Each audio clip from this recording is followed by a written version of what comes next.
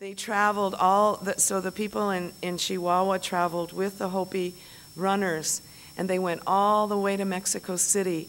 And the ritual said that they had to take the water, this gourd full of water, to the statue, this huge stone monolith of Tlaloc, the Aztec or Nahuatl god of rain.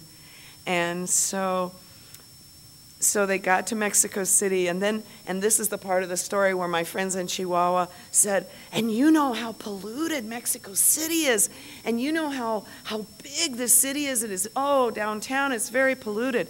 So there they were, outside the Museum of Anthropology in downtown Mexico City, these Hopi runners who had come, taken weeks and weeks to come all that way, and along the way getting these little bits of water and probably praying or doing something, who knows, probably something special each time they got the water into their gourd. And here they were outside the Museum of Anthropology in downtown Mexico City. And the Hopi medicine man poured some of the water on Tlaloc, and then of course the rest of it they put in these two little polluted creeks that were nearby.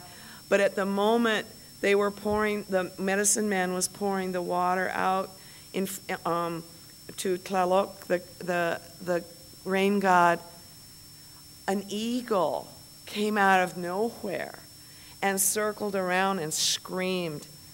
And the guys from Chihuahua were saying, how could an eagle even be in Mexico City where the air is so polluted?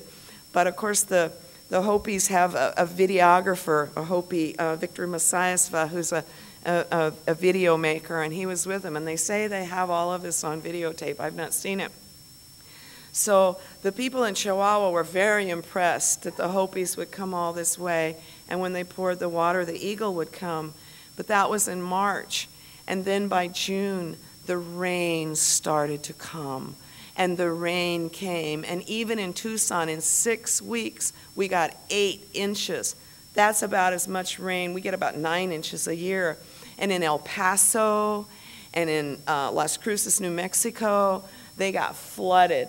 And if you look at the weather maps and the way that the rain came in, it comes in off the Pacific, and then it comes up and it goes right up over Mexico City, and it followed the ritual path that the Hopis had taken.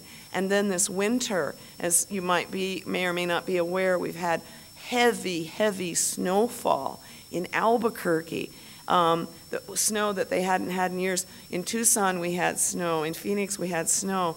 And so for anyone who thinks that because of the war, chaos, pollution, global warming, corruption of politicians, whatever you want to think about, you can't let that get to you, or it doesn't interfere with that other plane of that power that was invoked on the Hopi Run. So I tell that story just as a story. And even in Mexico City, the most polluted, the largest city in the world, but also one of the most polluted places, at that moment the medicine man poured the water. The eagle came. So that's what you have to remember, is that the world isn't the way, thank goodness, it isn't quite as simple or horrible as it appears when you look at it in the newspaper or on the television. It's much more complex. And the power of the earth in the Americas and the spiritual power, not just of Hopi traditionalists, but anyone who loves the earth, that's not dissipated, and that's not, it's not weakened. It prevails, it remains.